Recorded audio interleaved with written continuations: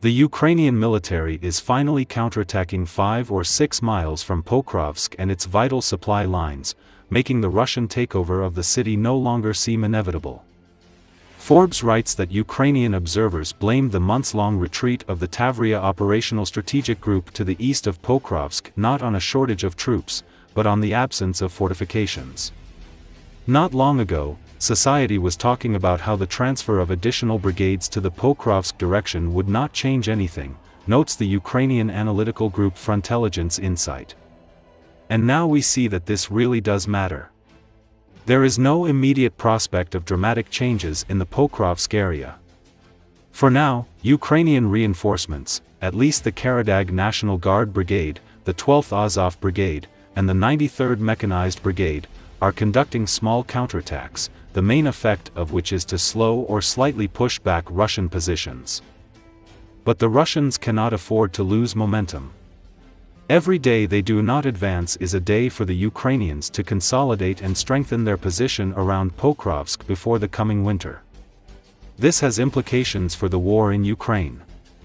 The upcoming battle for Pokrovsk will be the culmination of the enemy's offensive operation in the southwestern theater of military operations in 2024, predicts the Ukrainian Center for Defense Strategies.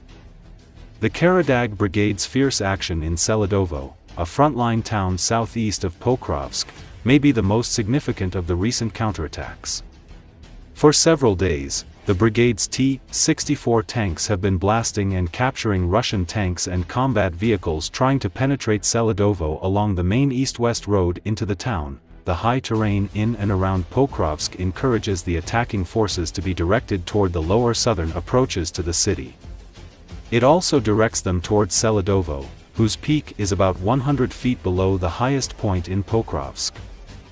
The Russians need to pass through Seladovo to be able to deliver a clear blow to Pokrovsk. Without ensuring security in the Seladovo area, the enemy will not be able to sustain its offensive, the Ukrainian Center for Defense Strategies explained. But now that fresh and well-equipped Ukrainian troops are in Seladovo and advancing, the capture of Pokrovsk by Russian troops, which previously seemed inevitable, is becoming less and less likely.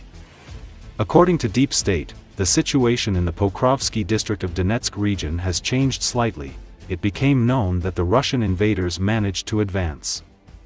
The enemy's advance was recorded in the city of Ukrainsk, Seladovsky urban community of the Pokrovsky district, which is located approximately 30 kilometers from the city of Pokrovsk.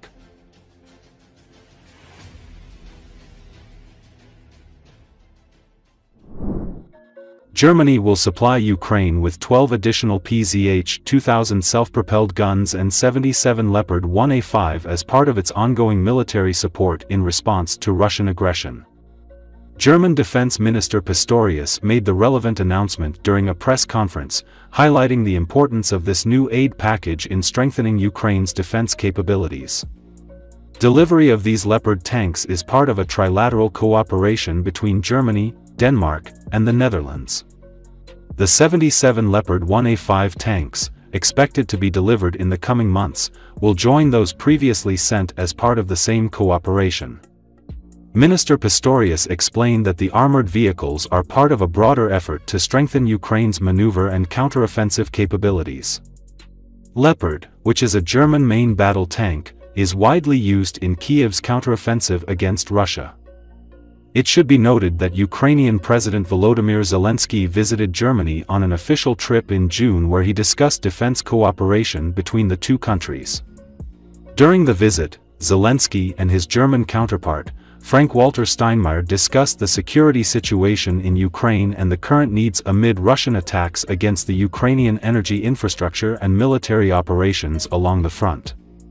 Ukraine is believed to be using several Leopards in its incursion into Kursk region that started in early August. Responding to reports about Leopards' use in Russian territory, German Finance Minister Christian Lindner said earlier that Ukraine was defending itself against the aggressor and exercising its right to self-defense, and that weapons were transferred under the responsibility of Ukraine.